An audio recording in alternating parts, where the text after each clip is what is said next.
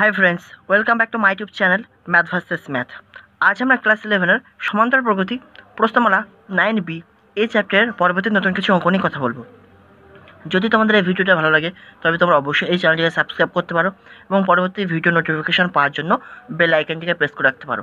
তাছাড়া তোমরা যদি গুণোত্তর প্রগতি প্রশ্নমালা 9C এই চ্যাপ্টারের অঙ্কগুলো দেখতে চাও তো আমার আরেকটা চ্যানেল আছে ম্যাথ ভার্সেস ম্যাথ 2, সেখানে গিয়ে দেখতে পারো। তার লিঙ্ক তুমি ডেসক্রিপশনে পেয়ে যাবে। তো চলো আজ নতুন কিছু শেখা যাক। তো এটা হবে সমান্তরাল প্রগতি চ্যাপ্টারের 29 নম্বর পার্ট। এর আগে আমি 28টা পার্ট আপলোড করেছি। যদি পার্টগুলো পরপর দেখতে চাও তো প্লে লিস্টে চলে যেতে পারো। প্লে লিস্টের লিঙ্ক আমি ডেসক্রিপশনে দিয়ে রেখেছি। তো চলো আজ 30 দিকের অঙ্ক থেকে শুরু করছি। যদি n সংখ্যক স্বাভাবিক সংখ্যার সমষ্টি S1, তাদের বর্গের সমষ্টি S2 এবং ঘনের সমষ্টি S3 হয়, তবে দেখাও যে 9S2 square equal to S3 into 1 plus 8S1। তো চলো প্রশ্ন অনুসারে যেগুলো বলছি সেগুলো আমরা লিখে নিচ্ছি। প্রশ্ন অনুসারে n সংখ্যক স্বাভাবিক সংখ্যার সমষ্টি S1, তাদের বর্গের সমষ্টি S2 আর ঘনের সমষ্টি S3। তাহলে S1 আমরা কি জানি? প্রথম n সংখ্যক স্বাভাবিক সংখ্যার সমষ্টির ফর্মুলা কি? n into n plus 1/2। এটাকে 1 নম্বর ইকুয়েশন দিচ্ছি। S2, তাহলে S2 ইকুয়াল টু কি লিখবো? প্রথম n সংখ্যক স্বাভাবিক সংখ্যার বর্গের সমষ্টি কী হয়? Formula n into n plus 1 into 2n plus 1/6। এটাকে 2 নম্বর ইকুয়েশন দিচ্ছি। আর প্রথম n সংখ্যক স্বাভাবিক সংখ্যার ঘনের সমষ্টি, যেটাকে S3 লিখবো, তাহলে S3 ইকুয়াল টু কি লিখবো? n into n plus 1/12 whole square. এটা তো ফর্মুলা, এটাকে আমি 3 নম্বর ইকুয়েশন দিলাম। এবার যেটা আমাকে প্রমাণ করতে হবে তার ডান পক্ষ ইকুয়াল টু বাম পক্ষ আমরা প্রমাণ করবো। তার মানে কি? আমাকে প্রমাণ করতে হবে এটা ইকুয়াল টু এটা, আমি প্রমাণ করবো এটা ইকুয়াল টু এটা। তো চলো প্রমাণ করি। ডান পক্ষ ইকুয়াল টু বাম পক্ষ প্রমাণ করছি। ডান পক্ষ কি আছে? S3 into 1 plus 8S1 equal to S3 এর ভ্যালু কত? এই যে n into n plus 1/12 whole square into 1 plus 8 into S1। তাহলে S1 এর ভ্যালু কত? এই যে n ইন্টু n প্লাস 1/2, তাই লিখেছি। তাহলে এখন এটাকে যদি তুমি বর্গ খাইয়ে দাও তাহলে কি পাবো? n square into n plus 1 এর হোল স্কোয়ার বাই 2 স্কোয়ার মানে 4 ইন্টু 1 প্লাস 2 4 8, তাহলে 4 into n into n plus 1 সমান সমান এখান থেকে কী পাবো? n square into n plus 1 এর হোল স্কোয়ার বাই 4 ইন্টু, তাহলে এটাকে এবার গুণ করো 1 plus 4n into n, 4n square plus 4n into 1, তাহলে প্লাস 4n, তাহলে সমান সমান n square into n plus 1 এর হোল স্কোয়ার বাই 4 ইন্টু, এবার দেখো এটাকে একটু গুছিয়ে লিখছি। এই 4n স্কোয়ারটাকে লিখতে পারবো 2n এর হোল স্কোয়ার প্লাস 4nটাকে লিখতে পারবো 2 ইন্টু 2n ইন্টু 1 প্লাস 1টাকে লিখছি 1 স্কোয়ার। তার মানে কি? 2nটাকে a মনে করো আর 1টাকে b মনে করো। তাহলে কি formula? a square plus 2ab plus b square. তার মানে কি? a প্লাস b এর হোল স্কোয়ার, দ্যাট ইজ এটাকে এখন কি লিখতে পারি? 2n প্লাস 1 এর হোল স্কোয়ার। তো সেটাই লিখেছি সমান সমান n square into n plus 1 এর whole square by 4 into 2n plus 1 এর হোল স্কোয়ার ইকুয়াল টু, এবার দেখো আমি একটা এদের সাথে 9 গুণ করছি, ঠিক আছে? ওপরে একটা 9 গুণ করছি, তাহলে এই 9 যেহেতু একটা গুণ করেছি তাহলে ব্যালেন্স করার জন্য নিচেও একটা 9 গুণ করলাম, করতে পারি। তাহলে সমান সমান, তাহলে এই 9টা একেবারে বাইরে রাখলাম আর এটাকে কী লিখছি দেখো n into n plus 1 into 2n plus 1, আর নিচে কত পাচ্ছি? 4 নং 36। তাহলে এই 36-এর 6টাকে ভিতরে রাখছি আর বাইরে টোটালটার স্কোয়ার দিচ্ছি। লিখতে পারবো? অবশ্যই পারবো। কারণ কি? আবার যে আমি বর্গটাকে ভিতরে ঢুকিয়ে দেবো তাহলে কী পাবো? n square into n plus 1 এর whole square into 2n plus 1 এর হোল স্কোয়ার আর নিচে 6 স্কোয়ার মানে সেই 36 ফিরে পাবো। তাহলে এই জিনিসটার ভ্যালু কত ছিল? S2। এই ব্র্যাকেটের ভিতরে যে জিনিসটা আছে এর ভ্যালু ছিল S2। তাহলে মাথায় স্কোয়ার আছে কি? S2 স্কোয়ার, আর প্রথমে তো 9 গুণ আছে, তাহলে 9 ইন্টু S2 স্কোয়ার। তো এটা তো আমাকে বাম পক্ষে প্রমাণ করতে বলেছিল, তাহলে বাম পক্ষ প্রমাণিত হয়ে গেল। 31 দা কী বলছে? যদি a1 ইকুয়াল টু 2 এবং an minus an minus 1 equal to 2n, যেখানে n এর ভ্যালু 2 কিংবা 2 এর থেকে বড় হয়, তবে a1 plus a2 plus a3 dot dot করতে করতে a20 এর মান নির্ণয় করো। তাহলে ওরা যেরকম বলেছে সেরকম অনুযায়ী আমরা করব। তাহলে a1 ইকুয়াল টু 2 বলে দিয়েছে, আর কি বলেছে? an minus an minus 1 equal to 2n। এটাকে আমি 1 নম্বর ইকুয়েশন দিলাম। বাট এই ইকুয়েশন n এর ভ্যালু কত থেকে আমি বসাতে পারবো? 2 এর থেকে শুরু করতে পারবো আর 2 এর থেকে বড় ভ্যালু নিতে পারবো, কিন্তু 1 নিতে পারবো না। কারণ কি? বলে দিয়েছে n এর ভ্যালু কি? 2 কিংবা 2 এর থেকে বড় হবে। তাই আমি কি করছি? এখন 1-এ n ইকুয়াল টু 2 3 পর পর বসে পাই। তাহলে দেখো এই 1 নম্বর ইকুয়েশনে যখন আমি n ইকুয়াল টু 2 বসাবো তাহলে কত পাবো? a2 minus a2 minus 1 equal to 2 into 2, বা a2 minus a1 equal to কত পাবো? 2 ইন্টু 2 মানে 4। তাহলে এখান থেকে আমরা কি লিখতে পারি? a2 equal to 4 plus a1। তাহলে আবার দেখো ওরা a1 এর ভ্যালু বলে দিয়েছে 2, তাহলে a1 মানে কত পাবো? 2 বসিয়ে দেবো। তাহলে a2 সমান কত পাবো? 4 প্লাস 2 দ্যাট ইজ 6। তাহলে আমরা a2 এর ভ্যালু পেয়ে গেলাম। তাহলে a1 এর ভ্যালু ওরা বলে দিয়েছে, a2 এর ভ্যালু পেয়ে গেছি 6। এবার একই রকমভাবে a3 ভ্যালুটা বার করবো। তাহলে এই 1 নম্বর ইকুয়েশনে আমি n ইকুয়াল টু এখন কত পুট করছি? 3 পুট করছি। তাহলে পুট করো, তাহলে a3 minus 1 is equal to 2 into 3। তাহলে সমান কত পাবো? বা a3 minus a2 is equal to 6, বা a3 ইজ ইকুয়াল টু কত পাবো? 6 প্লাস A2 মাইনাসটাকে এই পাশে পাঠিয়ে দিলে প্লাস, তাহলে সমান সমান 6 প্লাস A2 এর ভ্যালু কত 6, তাহলে 6 বসিয়ে দাও, তাহলে 6 প্লাস 6 দ্যাট ইজ A3 সমান কত পাচ্ছি 12, তাহলে আমরা A3 ভ্যালু পেয়ে গেলাম। এবার আমরা A4 এর ভ্যালু বার করতে চাই, কারণ কি আমাকে A1 থেকে শুরু করে A20 পর্যন্ত ভ্যালু বার করে তাদের যোগফল বার করতে হবে। তো A3 পর্যন্ত করেছি, আরেকটা করে দেখাচ্ছি A4 এর ভ্যালুটা কীভাবে পাচ্ছি দেখো।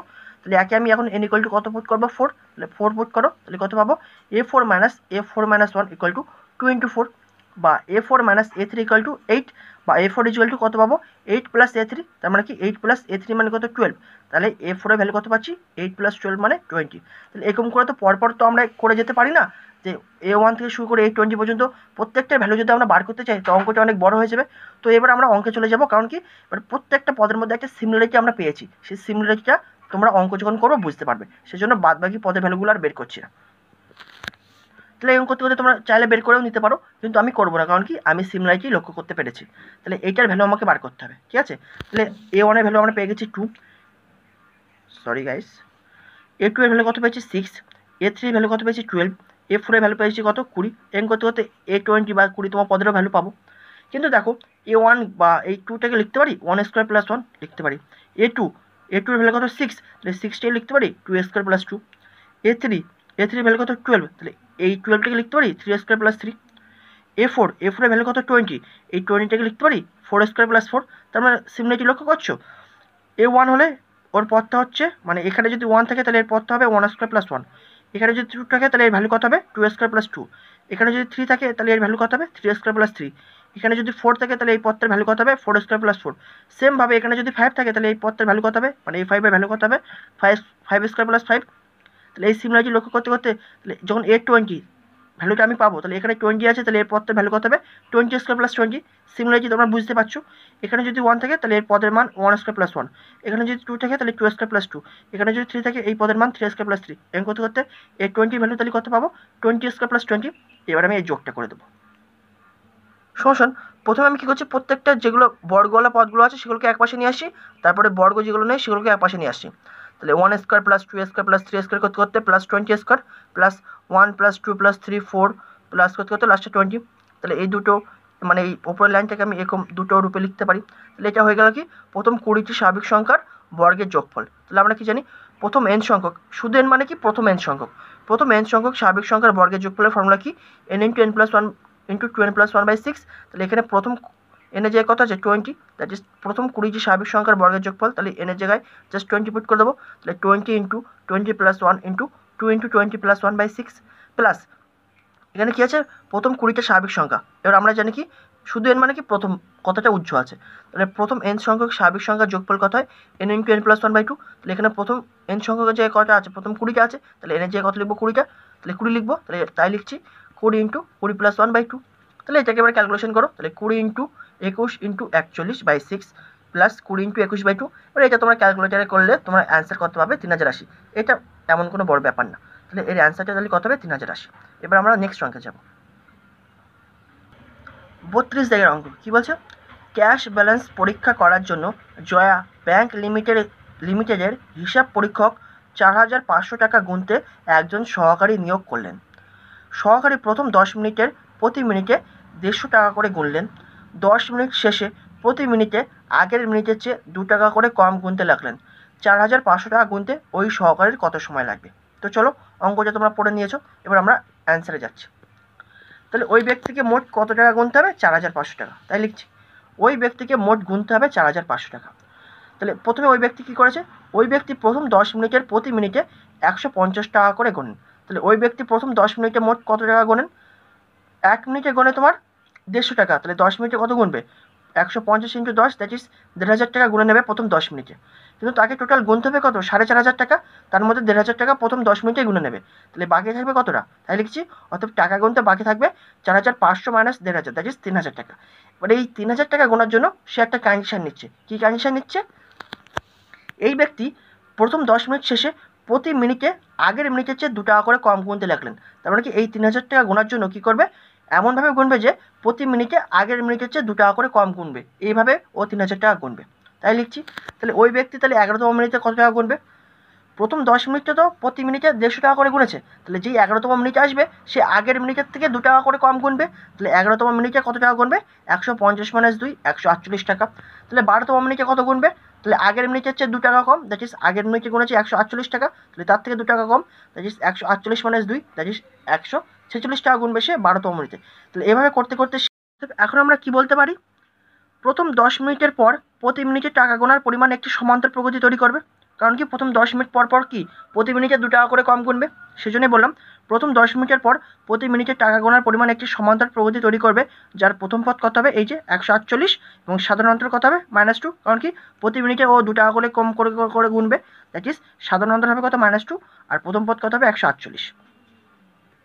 তো মনে করি প্রথম 10 মিনিটের পর আরও n মিনিট পর মোট টাকা গোনা শেষ হবে। তার মানে কি প্রথম 10 মিনিটের পরে আর টাকা গুনতে কতটা বাকি ছিল? 3000 টাকা। দ্যাট ইজ আমি বলেছি 10 মিনিটের পর আরও n মিনিট পর মোট টাকা গোনা শেষ হবে। দ্যাট ইজ সে n মিনিটে তাহলে বাদ বাকি টাকাগুলো গুনে নেবে। দ্যাট ইজ n মিনিটে সে কতটা টাকা গুনবে? 3000 টাকা। তাহলে এই n মিনিট টাকা কীভাবে গুনবে? এই যে একটা সমান্তর প্রগতিতে প্রতিটি মিনিটে যত করে টাকা গুনবে সেটা একটা সমান্তর প্রগতি তৈরি করবে, যার প্রথম পদ কত হবে? 148 আর সাধারণ অন্তর কত হবে? -2। তাই লিখছি অতএব তাহলে n মিনিটে টোটাল কত টাকা গুনবে? 3000 টাকা। তাহলে প্রথম n সংখ্যক পদের সমষ্টি কী হয় সমান্তর প্রগতির? n/2 into 2a plus n-1 into g। তাহলে এখানে n মানে কি আমি ধরেছি n মিনিট পরে, তাহলে এখানে n/2 ইন্টু 2a, তাহলে প্রথম পদ কত হবে সমান্তর প্রগতিটার? 148। তাহলে 2 ইন্টু 148 প্লাস n-1 ইন্টু সাধারণ অন্তর কত? -2, তাহলে লিখেছে -2। তাহলে এটা হবে কি n মিনিটে মোট যতটা টাকা গুনবে, তাহলে কত টাকা গুনবে? 3000, তাই লিখেছি ইকুয়াল টু 3000। তাহলে এবার এটাকে সিম্পলিফাই করবে, ঠিক আছে? তাহলে n/2 ইন্টু, তাহলে আমি 2 কমন নিচ্ছি, তাহলে 2 কমন দিলে কী পড়ে থাকবে? বাইরে বেরিয়ে আসলো। তাহলে এখান থেকে শুধু 148, এখান থেকে -1 পড়ে থাকবে, তাহলে -1টা এর সাথে গুণ করে দাও, তাহলে -n -1 আছে +1 ইকুয়াল টু কত হবে? 3000 টাকা। এই 2 কেটে যাচ্ছে, তাহলে কী পড়ে থাকছে? n into 149 minus n equal to 3000। তাহলে এবার nটা গুণ করো, তাহলে 149 n minus n square equal to 3000, বা এইগুলোকে এই পাশে নিয়ে যাও, তাহলে কী পাবো? n square minus 149 n plus 3000 equal to 0। তাহলে এবার এটাকে মিডল টার্ম করো, তাহলে মিডল টার্ম দুটো সংখ্যায় ভাঙছো, তাহলে 125 ইন্টু 24 করলে 3000 হয়, বা যোগ করলে 149 হয়। তাহলে এটাকে আমরা এই দুটো সংখ্যায় ভাঙবো, তাহলে n square minus 125 plus 24 into n plus 3000 equal to 0, বা n square minus 125 n minus 24 n plus 3000 equal to 0। এবার এই দুটো থেকে আমি কী করছি? n কমন নিচ্ছি, তাহলে n ইন্টু n মাইনাস 125, আর এই দুটো পদের মধ্যে থেকে -24 কমন নিচ্ছি, -24 into n minus 125 equal to 0। That is এখান থেকে আমরা কী লিখতে পারি? n minus 125 into n minus 24 equal to 0। তারপরে কি দুটো জিনিসের গুণফল 0, তাহলে হয় n মাইনাস 125 ইকুয়াল টু 0 বা n ইকুয়াল টু 125, নতুবা n মাইনাস 24 ইকুয়াল টু 0 বা n ইকুয়াল টু 24। তার মানে কি সে বাদ বাকি 3000 টাকা হয় 125 মিনিটে গুনবে, নয় 24 মিনিটে গুনবে, আর কোনটা ঠিক সেটা আমাকে বুঝতে হবে। তাহলে n 125, তার মানে কি 125 মিনিটে সে বাদ বাকি 3000 টাকা গুনবে। তাহলে দেখে নিই, তাহলে 125তম মিনিটে সে কত টাকা গুনবে সেটা আমরা বের করতে পারবো।